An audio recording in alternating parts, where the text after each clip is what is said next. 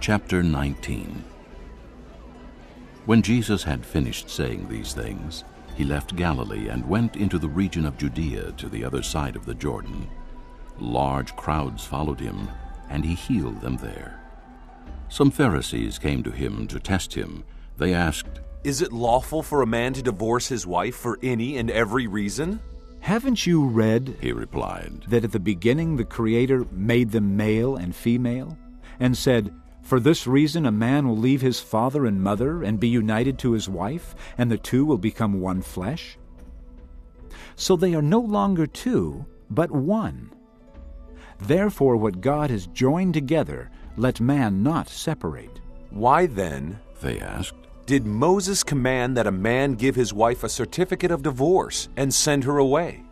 Jesus replied, "Moses permitted you to divorce your wives because your hearts were hard. But it was not this way from the beginning. I tell you that anyone who divorces his wife, except for marital unfaithfulness, and marries another woman, commits adultery." The disciples said to him, "If this is the situation between a husband and wife, it is better not to marry." Jesus replied, "Not everyone can accept this word, but only those to whom it has been given.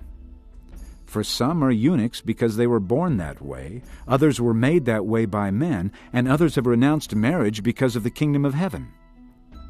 The one who can accept this should accept it." Then little children were brought to Jesus for him to place his hands on them and pray for them. But the disciples rebuked those who brought them. Jesus said, "Let the little children come to me, and do not hinder them, for the kingdom of heaven belongs to such as these." When he had placed his hands on them, he went on from there. Now a man came up to Jesus and asked, "Teacher, what good thing must I do to get eternal life?" "Why do you ask me about what is good?" Jesus replied, "There is only one who is good. If you want to enter life, obey the commandments." "Which ones?" the man inquired. Jesus replied, "Do not murder, do not commit adultery, do not steal, do not give false testimony, honor your father and mother, and love your neighbor as yourself." "All these I have kept." the young man said. "What do I still lack?"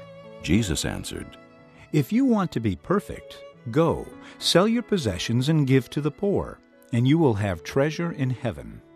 Then come, follow me." When the young man heard this, he went away sad, because he had great wealth. Then Jesus said to his disciples, "I tell you the truth, it is hard for a rich man to enter the kingdom of heaven. Again I tell you, it is easier for a camel to go through the eye of a needle than for a rich man to enter the kingdom of God." When the disciples heard this, they were greatly astonished and asked, Who then can be saved? Jesus looked at them and said, With man this is impossible, but with God all things are possible. Peter answered him, "We have left everything to follow you. What then will there be for us?" Jesus said to them, I tell you the truth. At the renewal of all things, when the Son of Man sits on his glorious throne, you who have followed me will also sit on 12 thrones, judging the 12 tribes of Israel. And everyone who has left houses, or brothers, or sisters, or father, or mother, or children, or fields for my sake will receive 100 times as much and will inherit eternal life.